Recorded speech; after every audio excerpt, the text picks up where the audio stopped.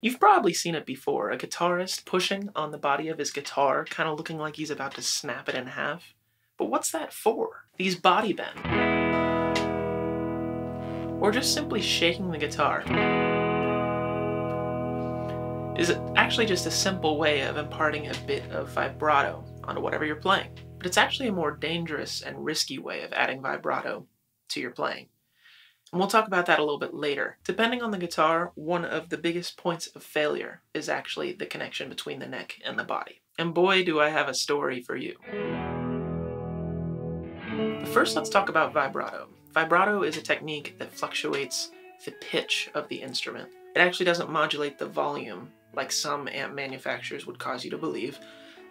Fender. A lot of the times it's used in a classical context for the string section to be able to play more in tune with each other. Classical string sections don't have frets like a guitar does, so intonation becomes a really big deal. Because intonation as a whole can be tricky, especially when you're in a 40-piece orchestra, subtle vibrato can actually help you blend a little bit more and sound less out of tune. Vibrato also helps an orchestra sound as big as it does. Guitar vibrato can make things sound a little bit more unique, a little less sterile.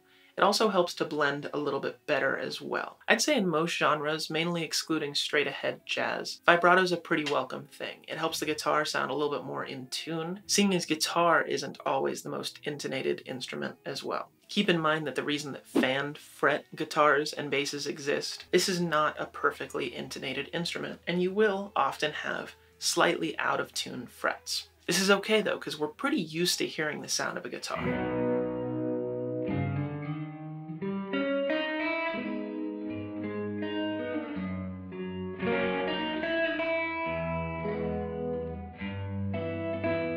So why not just use a whammy bar?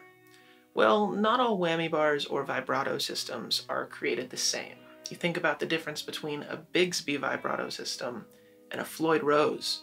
The Floyd Rose is capable of a lot wider range of vibrato, and thus defines how it's used. And in addition to that, all vibrato systems sound a bit different.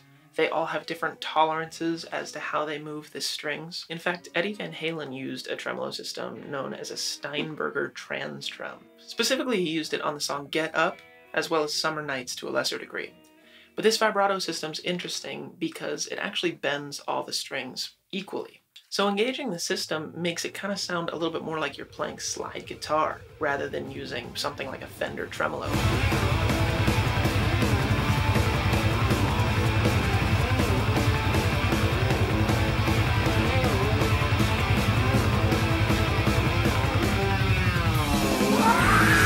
So the limit to a neck bend is much more suited to subtlety. This can inform the music too, as that subtlety is a lot more suited to intimate, stripped down recordings, or even solo guitar.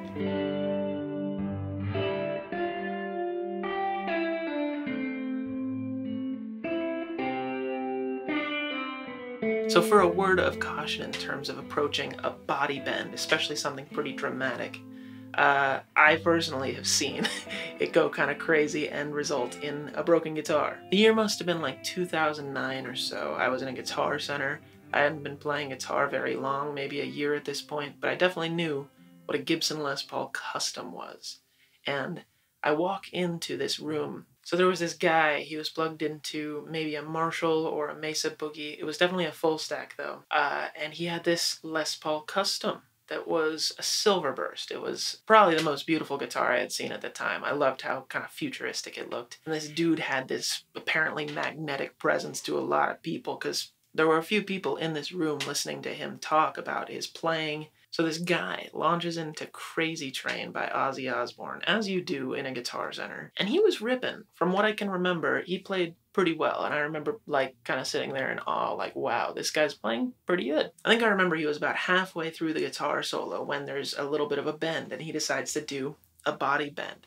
And he pushes back on the back of this Gibson Les Paul Custom, which angled headstock too, that was gonna bend pretty far.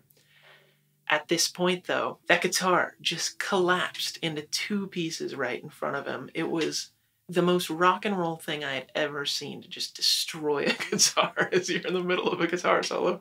I was pretty stunned. I was kind of in shock at the time. But this guitar completely and totally broke in half from this neck bend this guy did.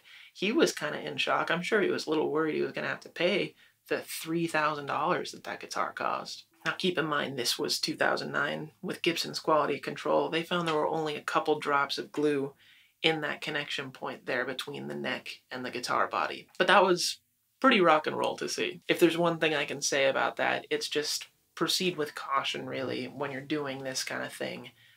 You don't really want to break your guitar, especially if it's a guitar that you don't own. Yeah, and to that degree, I would find it a little disrespectful if someone played my guitar and did a big neck bend on it. It's not worth the risk. Please don't do that to anyone's guitar. But hey, shaking the guitar when you play, go nuts. That's a pretty nice effect. Anyway, that's the video. Thank you so much for watching. If you like this video, make sure you go ahead and leave me a like. I'll see you guys in the next one.